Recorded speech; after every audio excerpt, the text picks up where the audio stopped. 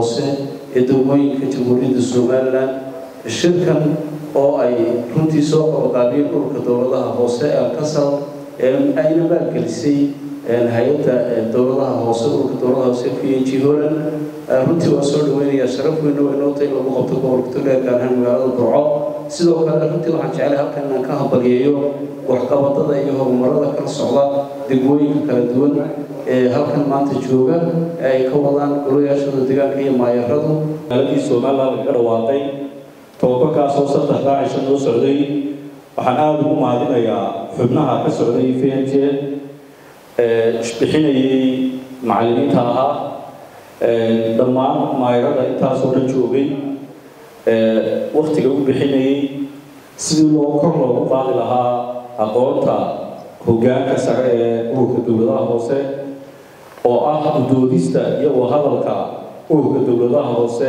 iyo sidii uu cod midaysan u yeelan lahaa iyadana maanta in maayaradu ay dhexdeedii gobolkayagii tababarkii lagu qabto oo ay ka soo baxaan qodobo muhiim iyadana farxad gaar ah way noo tahay aad iyo aad baan uga mahad celinaynaa waxaanu sii wadaynaa ballan qaadaynaa wadajirkayagii iyo horumarkayagii iyo isku duubnaanteedii aanu halkaa ku soo gaadhay iyo tababarka wixii nooga soo baxay intaba inaanu hore usii wadi doono haddaanu anagu wasaaradda arrimaha gudaha nahay meeyarada iyo manashibiyooyinka dowladaha hoose wasaaradda arrimaha gudaha ay hoos yimaadaan saas darteed bay waajib nagu tahay inaanu la shaqayno inaanu gacan siino inaanu barbar taagnaano hawlaha ay wadaanna ku taageerno waxaan halkan ka muujinayaa aad uga mahadnaqayaa ururka dowladaha hoose ee Somaliland iyo meeyaradaba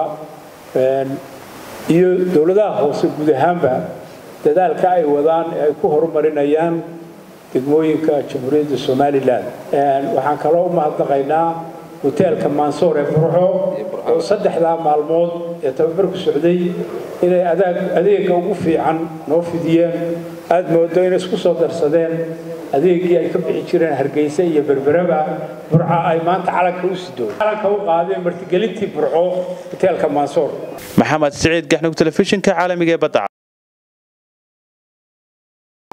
soo noqnoqodkooduna waa uga mahad celinay laakiin waxaan rajaynayaa inay wax walba si wanaagsan u dhici doonaan ka wasaarad ahaan annagu waxaanu ka mid ahayn dadkii waqtiga dambe ku soo biiray waayo wasaaradda xiriirka golayaasha iyo arrimaha dastuurka intii madaxweynahan cusub uu wadanka qabsaday ayaa lagu soo daray sidaa daraadeed waxa kaloo la hoos keenay hay'adda dib u habeynta shuruucda Law Reform Commission sidaa daraadeed waxaan isleenahay waxa tihiin wasaaradda maanta ugu hawl badan ugu mudnaan badan xagga hawshan inuu gacanta ku hayno waxaan kale oo rajaynayaa markaan ka hadlayo midna harmonization and the law reform legal research drafting law review and reform especially outdated laws legal advocacy and promoting rights civic education program on Somaliland constitution capacity building and legal training constitutional reform initiatives development and drafting laws si kastaba ha ahaatee waxaan isleeyahay maadaama intiinaba ogtihiin kana qayb qaadateen dalkan in la doonayo sanadkan 2020 inuu galo doorashooyinkii baarlamaanka iyo kuwii golaha deegaanka annaga ka wasaarad ahaan maadaama nahay wasaaradda xiriirka golayaasha iyo arrimaha dastuurka door weyn oo muhiim ah baanu ku yeelanaynaa iyo hawlku talagalkeedu uu ka ballaaran yahay sidii aanu markii hore qorsheynaynay waxaan rajaynaynaa guud ahaan qarannimo iyo gaar ahaan wasaaradaheed baa inaad shuntii wax nagala qaban doontaan arrintaas aad iyo aadna waa u mahadsantihiin assalaamu calaykum waraxmatullahi wasiirka dastuurka iyo xiriirka golayaasha xiriiryaha guud wasiirka cadaaladda xiriiryaha guud jananada immigrationka booliiska iyo asluubta ambassadorka EU Nicholas Berlaga iyo ambassadorka Sweden Stefan Peter Stefan Tilander, sorry. Simon Onsoma, Maxamed Baruud, madaxda kale ee joogta dadweynaha ka soo qayb galay iyo mudantaba. Assalaamu calaykum waraxmatullaahi wabarakaatu. Annagu markhaati baanu ka noqonaynaa maanta heshiiskan halkan lagu kala saxanayo.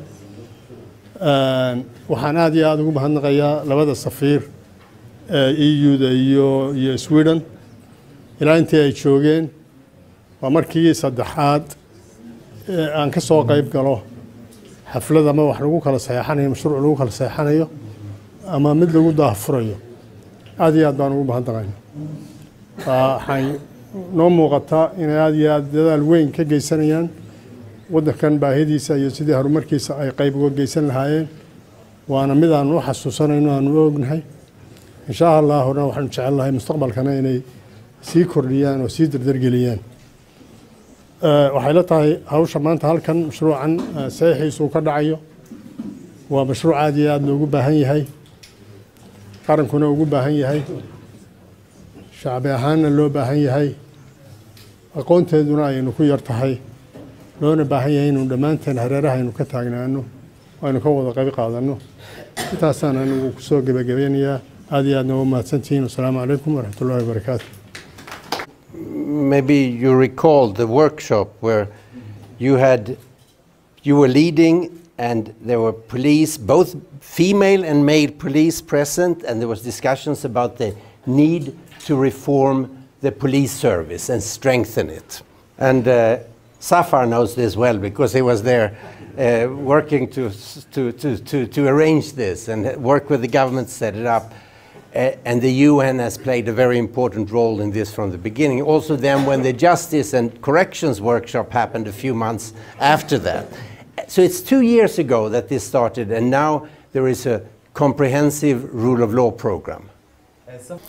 And this is very important for several reasons. One is that it's easy for us as partners to support a program like this where we have a clear government lead and where the whole of the UN is involved in an integrated manner, and we as partners can support the program as a whole, not specific individual things, but rather a comprehensive long-term program. And this is how it should be, and it's particularly important in the area of rule of law, because security in any country depends very much on the whole rule of law chain.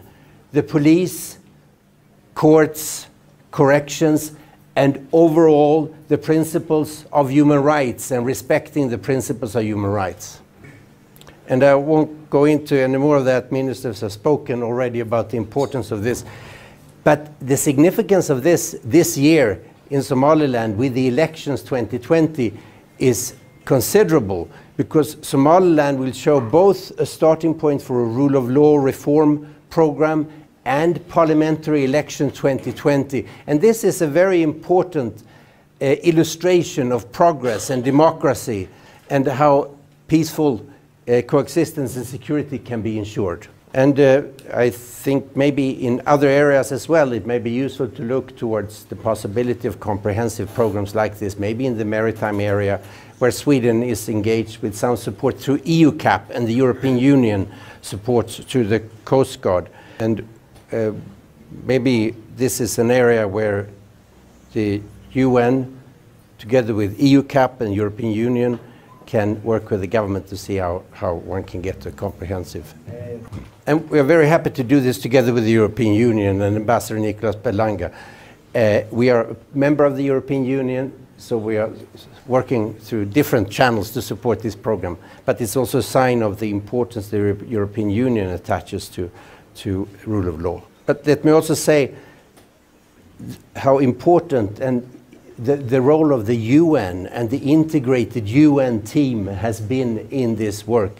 And I think as Sweden, we are very proud always to work with the UN. It's a strong support for us globally and in our work. And we're also happy to have Police Tommy here working with the UN. We had previously Liban Sharif working with corrections. And we are very happy that we are part of the UN, and we are very happy that the UN is providing a strong support to Somaliland through this program and other means. So thanks, Simon, for your leadership on this, and thanks to the UN for your coordinated one UN approach to continue to support Somaliland on this. Thank you. The Attorney General, Your Excellencies, Ambassadors, ladies and gentlemen. I stand up now and I feel a little bit like the student who has not done his homework. In their introductory remarks, the Attorney General gave a very comprehensive background to the development of this program, which the Swedish ambassador shaded in the additional detail.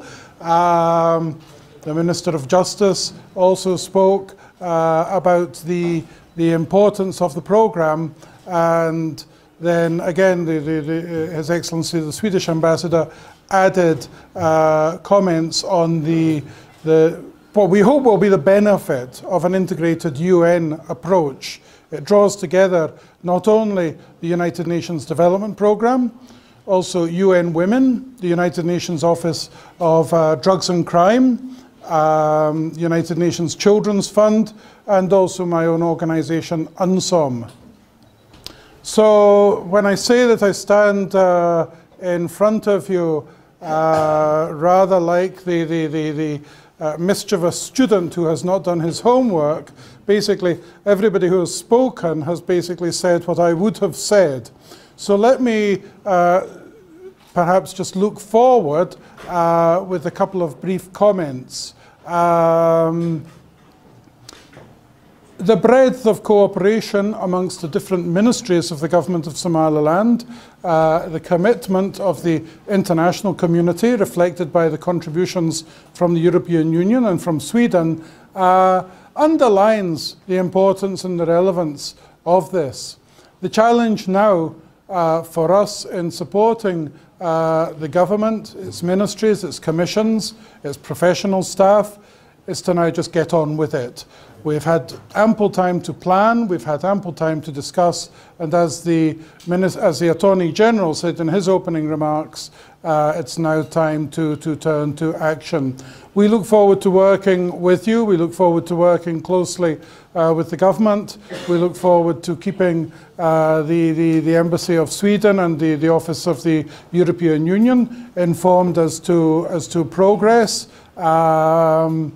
We appreciate that not only do the institutions of Somaliland, of the European Union and of Sweden have high expectations, but also do the public, or the population of Somaliland and the taxpayers of the European Union and of Sweden have very reasonably high expectations that this project should make something different, should make a change, should answer the question, why did we do this? We look forward to working with all of the partners around the table here today, and we look forward to getting on with that now. With that, we would thank the two contributing governments, or Government of Sweden and the European Union. We would thank them for their financial support, and we look forward to acting with them and with the government on this. Thank you. I'm really happy to have all of you here this morning. And that allows me to at least share with you one idea that I think it is very important, which is, please do not look at this intervention just as a list of gifts, as a list of Christmas gifts. And I know that Minister Kahim very soon will come with a list saying, we need that, we need that. Please think more strategically. Of course, there should be a list of things to reinforce the capacities. But there should also be this idea that my colleagues have already reiterated of working together, you working together, and us supporting you working together for the benefits of your citizens, for the benefits of the people of Somaliland. سفيركو wuxuu yidhi mashruucan ha u qaadanina inuu yahay hadiyad isagoo tusaale soo qaatay hadiyadaha Christmas kala isku siiyo waayo wuxuu yidhi waan ognahay inuu jiro baahiyo qoran oo liis ah oo wasaarad kasta soo gudbisatay baahiyahaas qoran waxaan doonaynaa inaan ku bedelno oo mashruucan loo qaato inuu noqdo mid xoojiya iskaashiga inaga dhexeeya si dawladdu ay u taageerto shacabka reer Somaliland muwaadiniinta reer Somaliland oo ah dadka ka faa'iideysanaya mashruucan ee loogu talagalay. And please do not look at this project that we are signing today as an stand-alone intervention. You know, all the partners around the table, we have been with you for the last 25 years, and we have the willingness and the engagement to be with you for another at least 25 more years. So this is only a step. Let's do it well, but let's keep it this global idea that we are working a long way together. مشروعنا أيام لو قادن إنه يهي تاجرة كلي مدو يوروب أي سنة دولة سومالان لكيسي شان يلاتن كيس نودن بيجي مدو يوروب قرب تاجنا أو بربر تاجنا أو لسه سومالان وحنا نجبو أن هذي نقول شان يلاتن خلاص صوص عدنا إن قرب تاجنا إنه لكيسي أيام لو قادن تاجرة إني كوكوبان تاي تاجرة مدو يوروب مشروع عن كلي كوكوبان تاي أنت هو يكبلارن تاي waxayna ku qotontaa iskaashi labada dhinac u dhaxeeya oo iyo mid adduunka u dhaxeeya.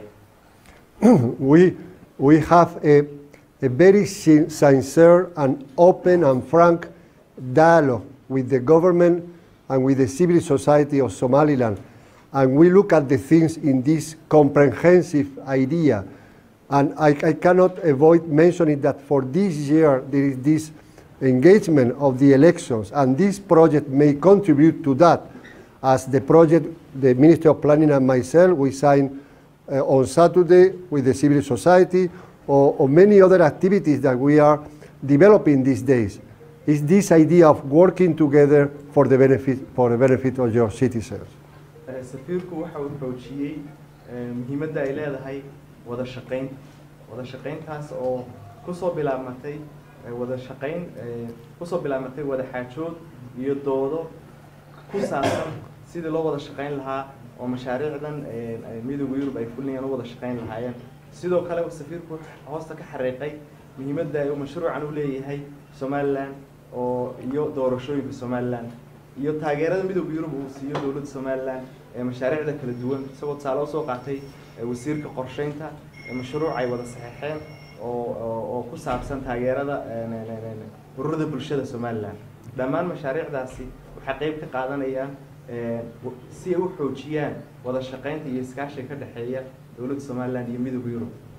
So please be sure that we will be close to you in the next month, in the next year, to your services, and we will put all of our strength as EU member states, as EU CAP, as others, will put all this together really to work with you, with all of you in your institution, again to develop this vision about Somaliland. Thank you very much. waxaad xisaabta ku darsataan in midowga Yurub dawladaha xubnaha ka iyo hay'adaha midowga Yurub sida EU CAP ay la shaqeynayaan ay garab taagan yihiin sidii Somaliland hay'adaheeda kala duwan ay ula shaqeyn lahaayeen mid walba baahiyaha iyo waxqabadka ay doonayaan ay u garab istaagi lahaayeen. Thank you. Mahasani. labada safiir Pastor midowga Yurub iyo safiirka dalka Sweden xeer ilaaliyaha guud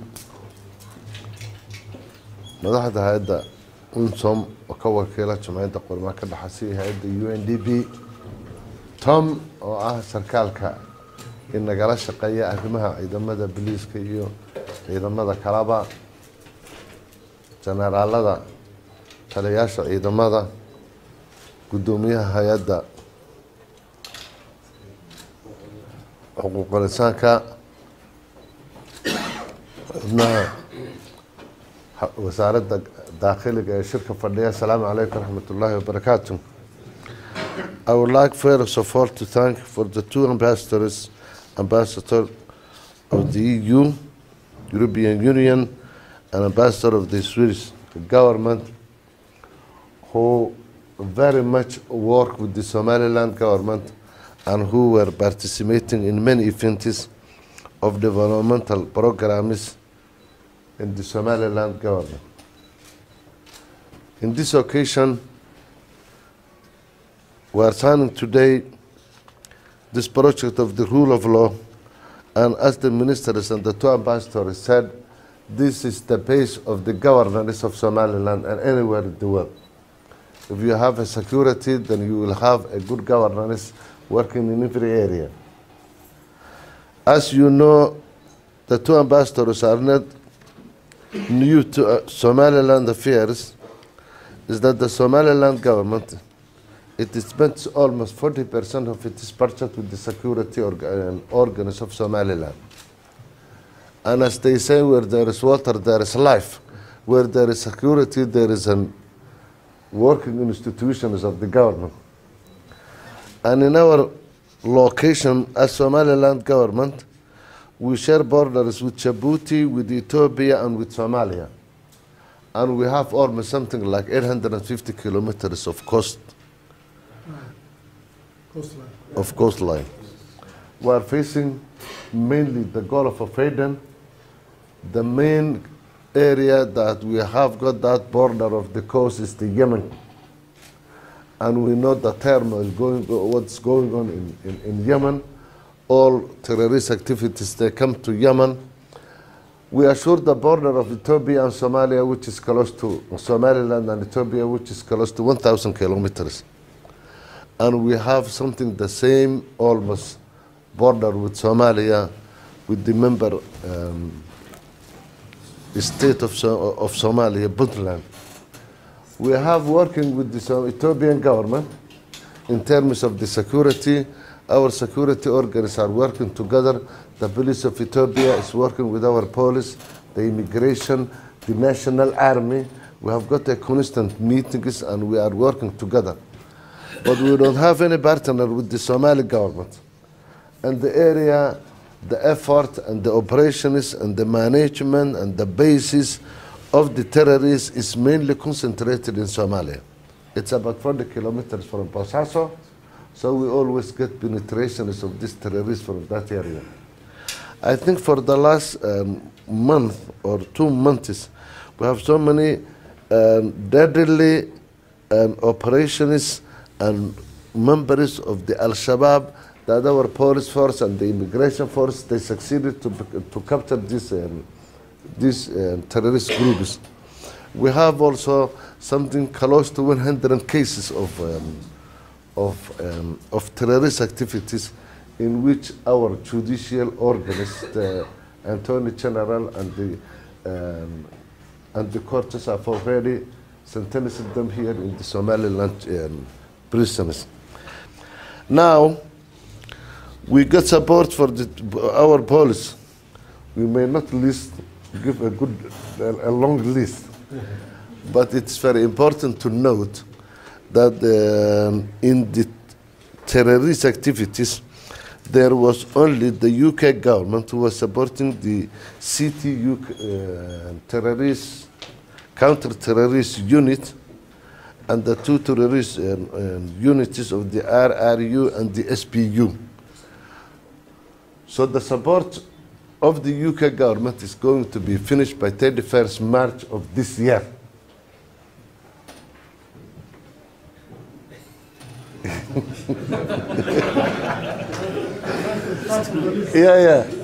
Of this year.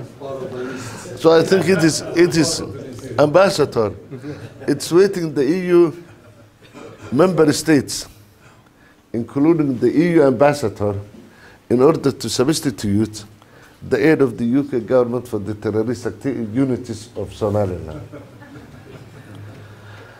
And I think, as I have said, this long border with Ethiopia and with Somalia, in which you know and you came from Mogadishu, how deadly movement of the terrorists is going on in Somalia, is that we were for a long time asking for the European Union and non-member states of the EU to have Somaliland an expansion of the SPU and the RRU. It's very important for the time being. And I think we will discuss and we'll submit our list and our requirements after we sign this ceremony. But I will only say this is a very comprehensive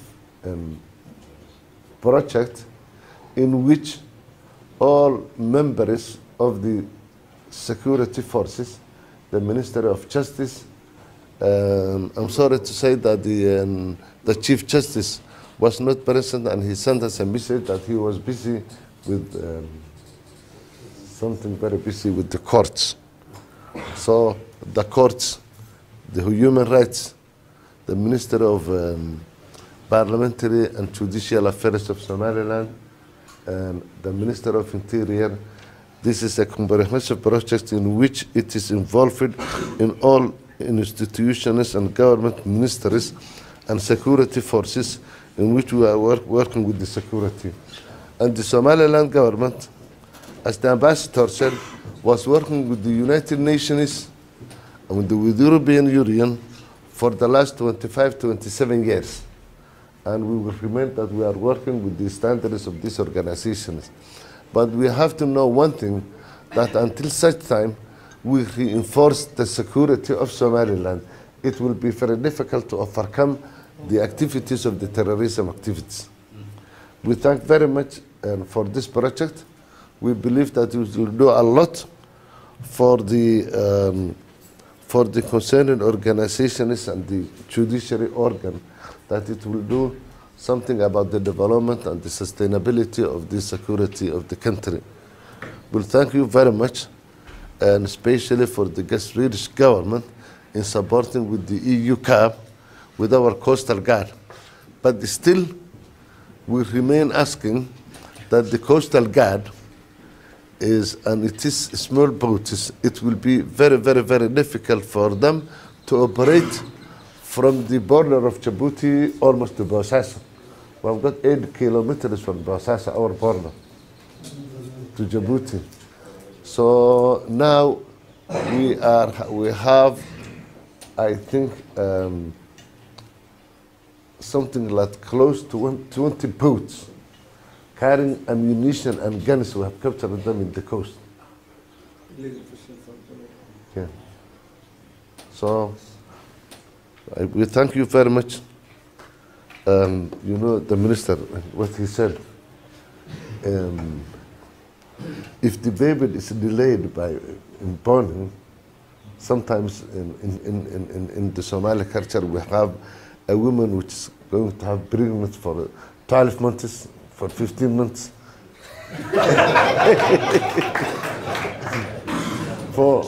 For the normal circumstances of a baby born in this time, we have a ceremony.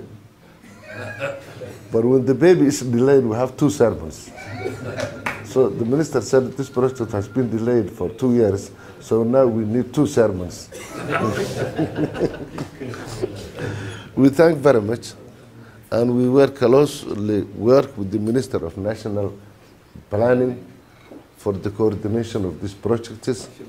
We'll be working with your organization, Simon, the UNSOM, the UNDP, and we will remain working with them.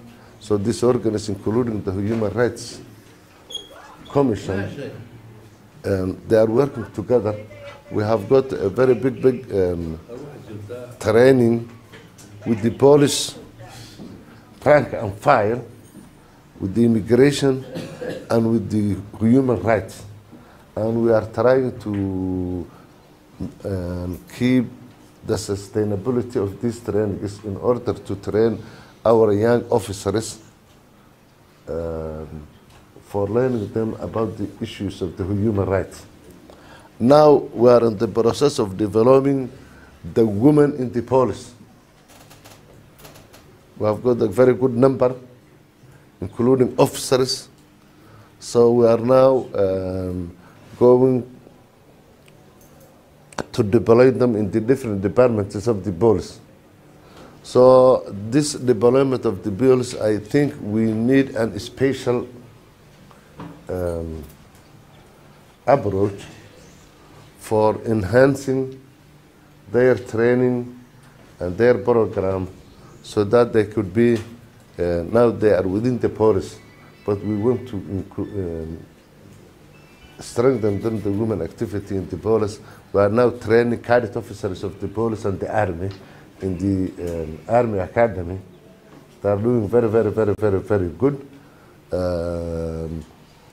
including and also in this activity of the anti-terrorist organs. The Department of the Immigration needs to be reinforced in immigration posts, in equipment and so on. Now they have got almost a good number of immigration posts. So one thing I think I will conclude with one thing is that Berbera in history was in a very long time was a hub in human trafficking in the about 200, 300, 400 years. So we have this problem of human trafficking within the borders of the neighbor countries.